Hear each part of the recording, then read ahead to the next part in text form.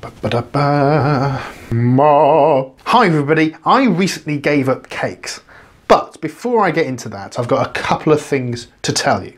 I'm moving my videos to be released on Tuesdays now, for a number of reasons. I'm not going to do it at the weekend anymore. You might get videos on days other than Tuesdays, depending on when I can actually release them and things like that. But my main release day will now be a Tuesday. So put it in your diary, probably around lunchtime, so you can watch it either at lunch or in the evening or whatever. The second thing is actually quite amusing. I went onto my analytics the other day on YouTube and I found that there was a big spike, and I thought, great, people are watching my videos, they've watched all of them through, it's fantastic. Then I had a closer look at the stats, and it seemed that this person had watched every single video for about 2 seconds and decided to dislike each one. I have a hater! It's fantastic. Does that make me a proper YouTuber now? Yeah?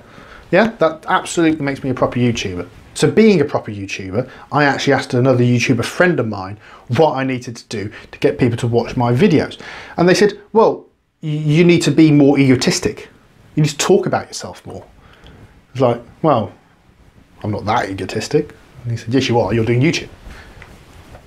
Fair enough. And of course, get people to subscribe. Remember that? Yeah? Just click on my face down there and you can subscribe. So why don't I tell you about why I've given up cakes. So about 3 weeks ago, it was my birthday, and on that day I bought a few cakes for the office. I had muffins and mini rolls. It was lovely. Unfortunately, they have a lot of sugar in. Now for a little while I've been trying to get a bit fitter.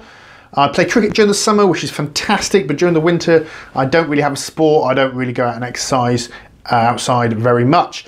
So I kind of joined my local gym. It's a charity run gym, so it's quite cheap and it's quite good. And although I've been getting a bit fitter, I haven't actually lost much weight. Now on my birthday, I weighed just about 18 stone. I'm 6'2". That makes my BMI 31 or something. I'm gonna have to check that before I say so.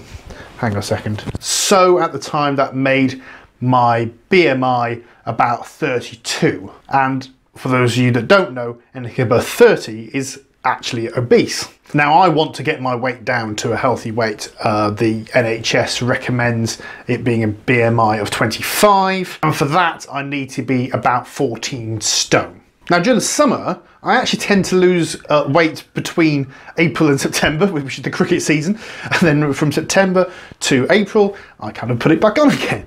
It's not an unusual thing, I suppose. But since I was going to the gym, I thought, yeah, great, I'll keep the weight off. No, it hasn't really happened. I've gone back up to 18 stone. I'm not a particularly big fan of diets as such. I'm sure you've heard of Atkins and the no carbs diet and that kind of thing. Not really bothered. I think they're fads and they don't really work long term.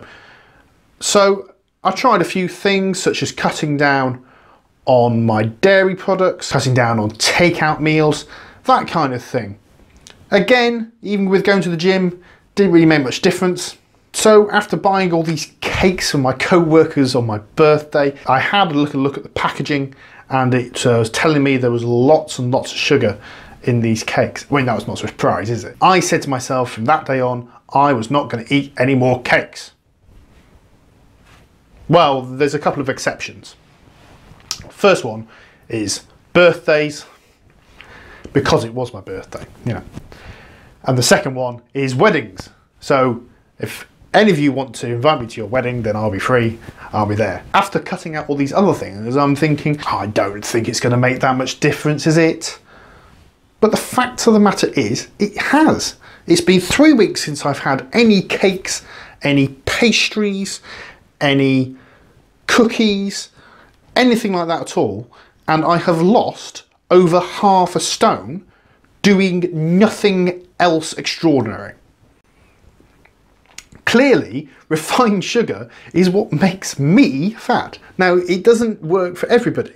My portion size is probably to be controlled as well, but clearly, refined sugar is the thing which is making me fat. My philosophy with cakes now is if I don't buy them, I can't eat them. So I'm in the supermarket, and believe me, I go down the cake aisle, I see them, and I think I really want one of those, and literally say to myself, if I don't buy it, I cannot eat it.